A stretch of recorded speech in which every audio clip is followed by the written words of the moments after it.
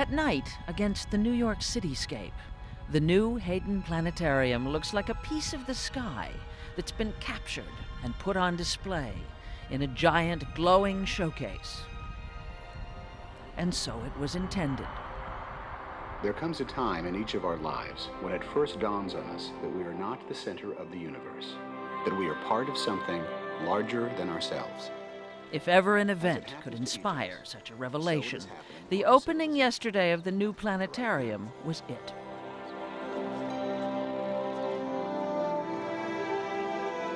We are living in the golden age of astronomy. Going to a planetarium used to be like lying in the grass, staring up at the night sky. Not at this one. Here, it's like hurtling through space at the speed of light.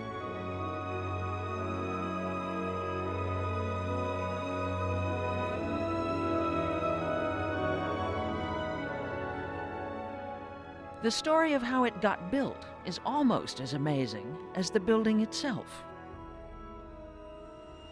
Architecture is the art of kind of dreaming and knowing how to get out of the box you're in. That is literally what architect James Stewart Polshek did when he designed the new Hayden Planetarium. But that's getting ahead of our story. Originally, the plan was just to refurbish the old one that was state-of-the-art in 1935. But then a board member asked Polshek an unbelievable question. He said, "What would you do if money was no object?" And I just went, blow it up. Is it true that all of this began with a drawing on a napkin? Absolutely. It's a great story.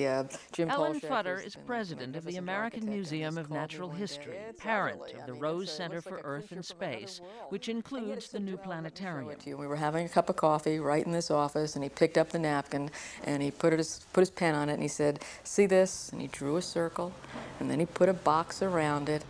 It was an epiphany. In the mood for a Millennium Monument, New York City put up $40 million for starters toward the $210 million price tag. One of the museum's trustees handed over $20 million. The timing was perfect. At the end of the 90s, Wall Street not only reached the stars, it helped pay for them. This glass wall is an extremely important part of the project. Last July, when the glass was being installed, we followed Polshek on his first visit to the roof. It moves a little bit, so we had to put the stiffener, but it looks structural. We spent so much time making this light glass. And The glass, almost an acre of it, is called water white because it's so clear. Most structural glass has a green tint. The glass cube is there to enclose the sphere, a 4 million pound object that appears to be weightless. The fact that you've taken something that's rooted in the earth and the new version seems to be floating in air, what does that say? Come fly with me. If I was Frank Sinatra, I would get up and sing. Or journey into space. This is Tom Hanks. Rising into view is the most advanced star projector in the world. The planetarium is inside the sphere. We're heading for the Orion Nebula, about 1,500 light years from Earth. People will wonder, well, what is that for and what's this for? And during the show, you'll see it rotate, turn, you'll see the planet projectors move. Neil deGrasse Tyson, director of the Hayden Planetarium, is describing the Sputnik-like object with the heavy-duty name, the Zeiss Mark IX, that projects images of the stars and planets on the dome. There's a whole other technology we are bringing into the space theater that will enable us to go beyond the night sky from Earth and actually journey throughout the galaxy and throughout the universe so that we're no longer Earth-based. To know how important that is to Tyson, you've got to know what happened to him at the old planetarium when he was 9. And I walked into the Hayden Planetarium and the lights dimmed and the stars came out. First, I thought it was a hoax. How could there be this many stars in the nighttime sky? I know how many stars are in the nighttime sky. I saw them from the Bronx, and I could count them on just a couple of hands. By the time he was 11, he was taking astronomy classes there. And I still kept my certificate that they gave me for completing that course. And that was the certificate they actually handed you? This is the actual certificate that I was given for having completed that course, and I've saved it ever since. With a PhD in astrophysics, he now writes books on the subject, teaches at Princeton, and signs the certificates that are given to a new generation of Neil Tysons. So I've got a fancy fountain pen, and I sign every one of these every year. As visitors spill out of the planetarium after the space show, they find themselves on what is called the cosmic pathway. Top of the list of what we wanted the visitor to get out of this facility is an awareness, a sensitivity, a visceral appreciation for how long this universe has been around. 13 billion years of cosmic time is staggering. If you unfurl this, it'd be longer than a football field. And upon this, we have laid down the 13 billion years of cosmic time.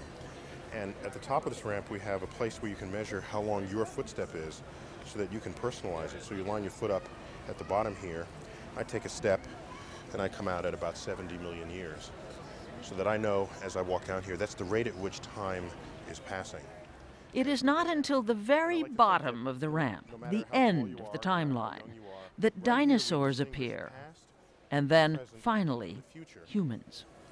And we have mounted an actual human hair on this railing. There's an actual human hair, and the thickness of that hair represents, on this timeline, 30,000 years. From the cave paintings of troglodytes right on up to modern day. All took place within the thickness of that human hair.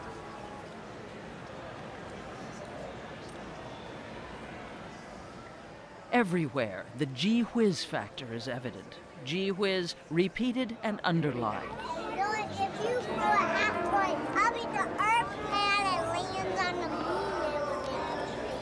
If you throw a big asteroid. If you throw a big asteroid onto the moon, it would make a crater? Yeah, that's right, it would.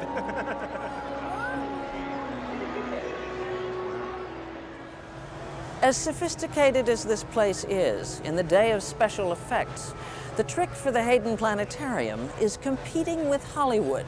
How? Not just by pleasing visitors, but by provoking them. And by presenting cutting-edge science in Hollywood-style packaging.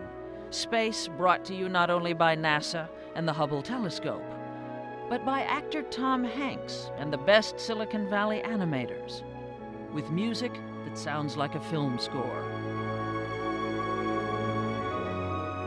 I think we have a secret weapon, and our secret weapon is the power of reality. So when you come into that space theater and you see all of this fantastic technology and the most up-to-date techniques applied to tell you a story that is true and that is so fantastic in its own right, I think it's much more thrilling, and that's been the reaction of everybody who's seen it.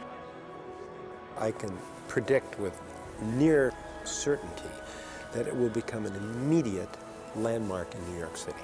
It will be in every gift shop on Times Square. There will be, for better or for worse, a plastic cube with a sphere in it. If ever a form was the embodiment of its function, the Hayden Planetarium is. It is calling to you. It is saying, in here we have contained the universe for you. And when was the last time you heard the word awesome used to describe the real thing?